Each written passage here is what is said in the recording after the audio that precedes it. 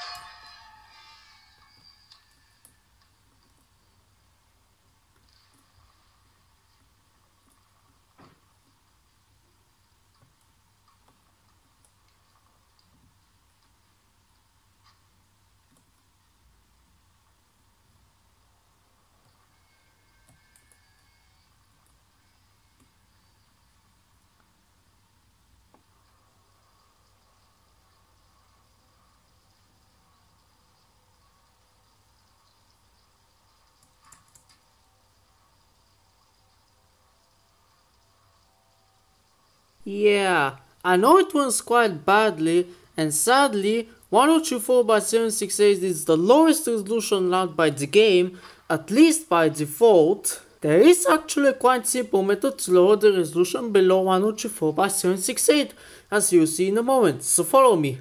First, we need to go to the main config of the game, which is located in your game directory, Atlas, Saved, Config, Windows No Editor. Open the game user settings.ini file with Notepad.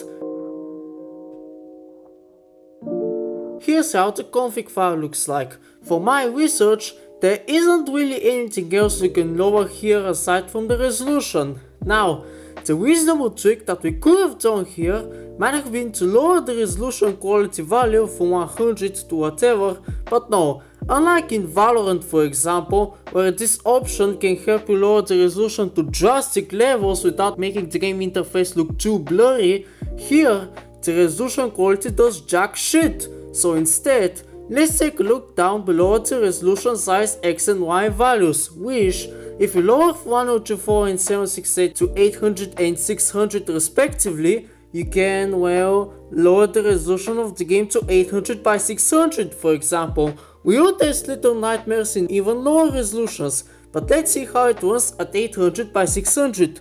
If the game is in windowed after lowering the resolution, simply click the game window and it should go to full screen.